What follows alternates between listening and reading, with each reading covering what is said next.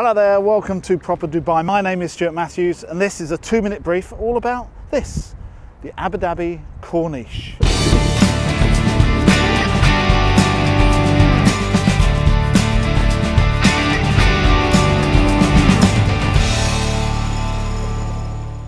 So the Corniche area here in Abu Dhabi is at the very west end of town and is essentially 8 kilometres of beaches, parks, fountains, restaurants, cafes, cycle paths and footpaths.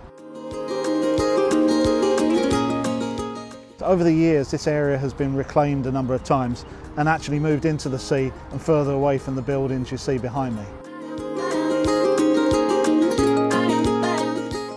This whole Corniche area is used for many things throughout the year, such as the Red Bull Air Race, National Day air shows and many other sort of UAE national events.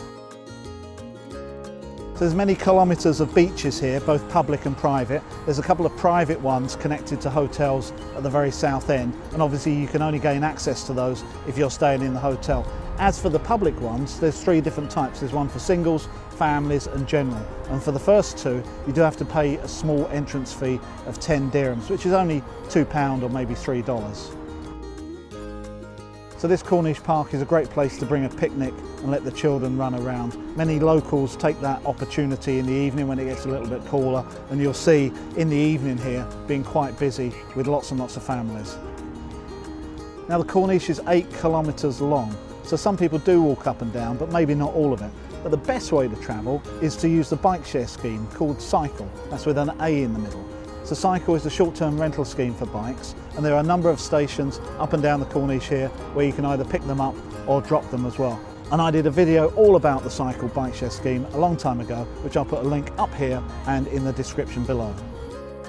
So if you are coming down to Abu Dhabi, I would recommend coming down to the Corniche. I'm sure you will at some point. And if you're staying in a hotel that doesn't have a beach, very easy to use the beaches here.